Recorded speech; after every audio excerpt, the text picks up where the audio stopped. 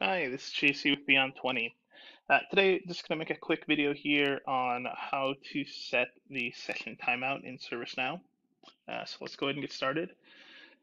So if we go into our application navigator, filter navigator here, we're going to go to our system properties.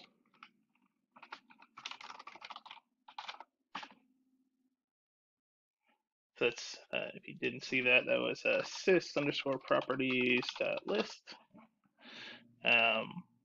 Is how we got here. And the property name that we're looking for is going to be glide.ui.session_timeout. So once again, glide.ui.session_timeout. Do a search for that. We found it here. And we can set this value here to the timeout that we want. Now, ServiceNow recommends that 60 minutes is a good timeout period. So instead of 90, let's switch this to 60.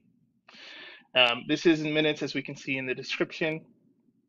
It is not recommended to do more than 1 day for a system timeout. Please keep in mind any kind of security risks for keeping longer timeouts for that. So 60 is just the recommended value. You can set this to other values if you want. As you can see, values exceeding 1,440 minutes will be treated as 1 day. With this, all you have to do is update, and your session timeout has been updated to 60 minutes. So that's how to reset or how to set your session timeouts. That's all I've got. Thanks and have a great day.